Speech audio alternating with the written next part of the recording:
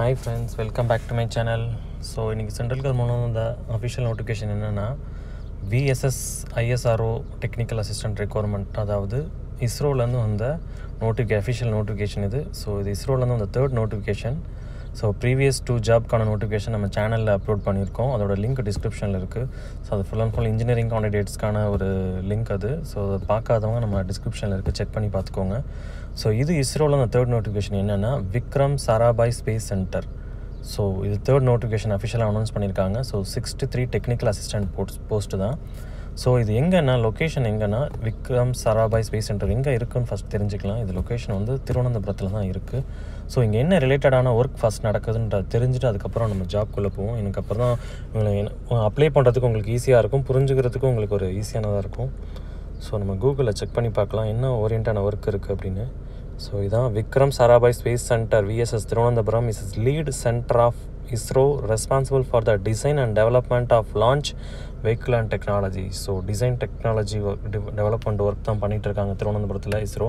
So இங்கே தான் இப்போ வந்து அஃபிஷியல் நோட்டிஃபிகேஷன் வந்திருக்கு. ரெக்வயர்மெண்ட்டு டேரக்ட் சென்ட்ரல் கவர்மெண்ட்டோட நோட்டிஃபிகேஷன் நம்பர் நான் ஷோ பண்ணுறேன். இதுதான் VSSC 323. ஸோ டேட் முதற்கொண்டு கிளியராக கொடுத்துருக்காங்க. ஸோ இது ஃபுல் அண்ட் ஃபுல் பார்த்தீங்கன்னா diploma கேண்டிடேட்ஸ்க்கு 100% ஆப்டான job plus bachelor degree ஒன்று இருந்தாலும் போதும்.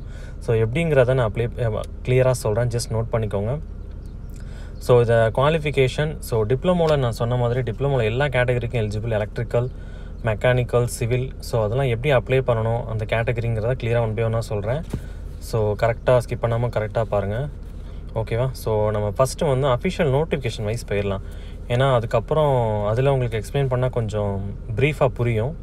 ஸோ நான் அஃபிஷியல் நோட்டிஃபிகேஷன் ஓப்பன் பண்ணிக்கிறேன். ஸோ இதான் official notification, Vikram Sarabhai space centre official notification, advertisement code, notification number கொடுத்துட்டாங்க. ஸோ ஃபஸ்ட்டு போஸ்ட் என்னென்னா, இதுக்கு முன்னாடி நம்ம ரெடி பண்ணி வச்சுருக்க நம்ம சைட்டுக்கு போய் செக் பண்ணிடலாம். ஸோ நம்ம சைட்டில் வந்து செக் பண்ணிடலாம். ஒரு நிமிஷம் ஓப்பன் பண்ணிடுறேன்.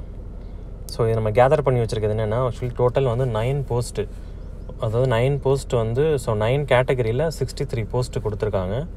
ஸோ ஃபஸ்ட் ஒன் பார்ப்போம், technical assistant electronics. So 24 post. இப்போ நம்ம நோட்டிஃபிகேஷனுக்குள்ளே போயிடலாம். So first one electronics 24 post. So இதோட போஸ்டல் கோட் நம்பர் நோட் பண்ணிக்கோங்க, 1479. Okay.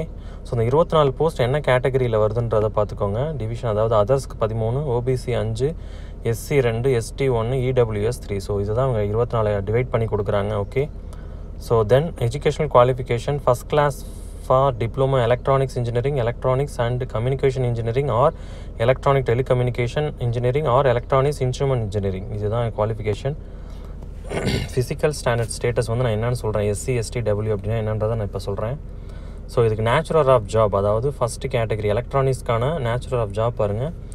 Design, testing, integration, measurement, analyse, maintenance, so then screening, calibration, electronic system. So இதுதான் actually nature of job வந்து. இப்போ நம்ம ready பண்ண டிஸ்கிரிப்ஷனுக்கு போயிடலாம். அதுக்கப்புறம் உங்களுக்கு அந்த வயசு சொன்னால் உங்களுக்கு ஈஸியாக புரியும். ஸோ நான் ஃபஸ்ட்டு சொல்லிட்டேன். ரெண்டாவது டெக்னிக்கல் அசிஸ்டன்ட் மெக்கானிக்கல். ஸோ இதுக்கு 20 போஸ்ட்டு. ஸோ இது எப்படி எடுக்கிறாங்கன்றதை நோட்டிஃபிகேஷன் வைஸ் சொல்லிடுறேன்.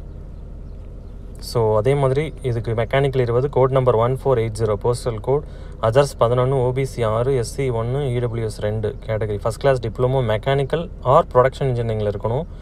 இது அதுக்கப்புறம் ஃபிசிக்கல் ஸ்டாண்டர்ட் நான் சொல்கிறேன். இதுக்கப்புறம் natural of coordination, monitoring, manufacturing, fabrication, production planning, mechanical quality controls, இதில் தான் ஜாப் இருக்கும்.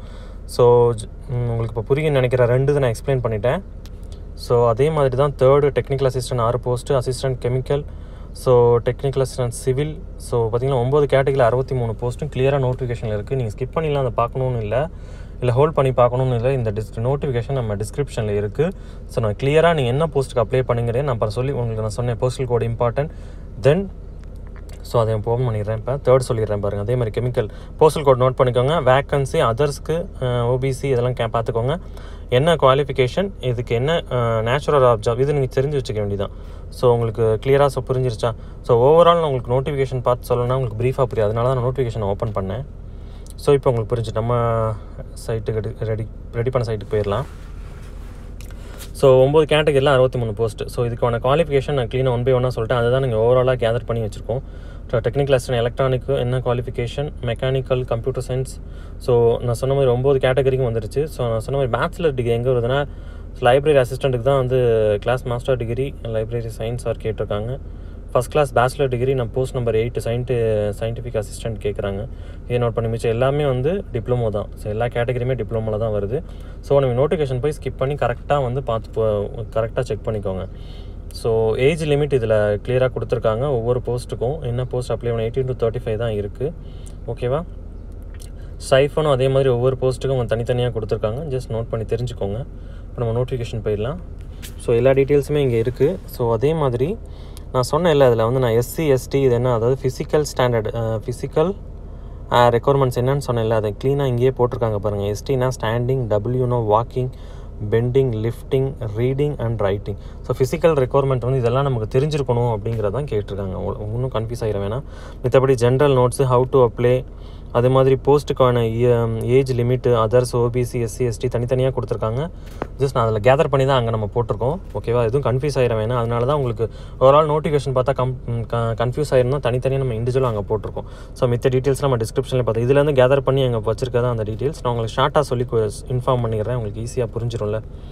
ஸோ சேலரி நம்ம பார்த்துட்டோம். அதே மாதிரி டெக்னிக்கல் அசிஸ்டன்ட் இன்டர்வியூ பேசிக் தான், ரிட்டன் டெஸ்ட்டும் ஸ்கில் டெஸ்ட் அதுலேருந்து நம்ம கேதர் பண்ணி தான் அதில் போட்டிருக்கோம் நோட்டிஃபிகேஷன். அப்படி இல்லாதவங்க நோட்டிஃபிகேஷன் நீங்கள் ப்ரீஃபாக பார்க்கணும், அதையும் நீங்கள் டவுன்லோட் பண்ணி பார்த்துக்கலாம். ஓகே, அப்ளிகேஷன் ஃபீஸ் பாருங்கள். இதில் ஒரு என்ன விஷயம்னா இஸ்ரோவில் இப்போ வந்து பார்த்தீங்கன்னா initially all appliances have to uniformly pay for 750 as application fees.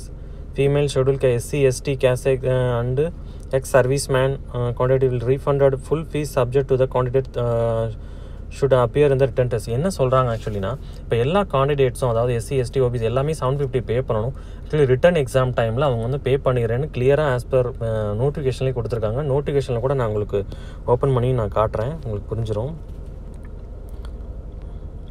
Actually நோட்டிஃபிகேஷனில் பாருங்கள் அதே டீட்டெயில்ஸ் தான் கொடுக்குறேன். ஸோ இங்கேருந்து நம்ம கேதர் பண்ணி தான் அங்கே கொடுத்துருக்கோம். ஓகேவா? எதுவும் கன்ஃபியூஸ் ஆக வேணாம். ஸோ அதே மாதிரி மித்த எல்லா கேட்டகரிக்கும் கொடுப்பாங்கல்ல, SC ST கேண்டிடேட்டுக்கு ரீஃபண்ட் பண்ணுறாங்க.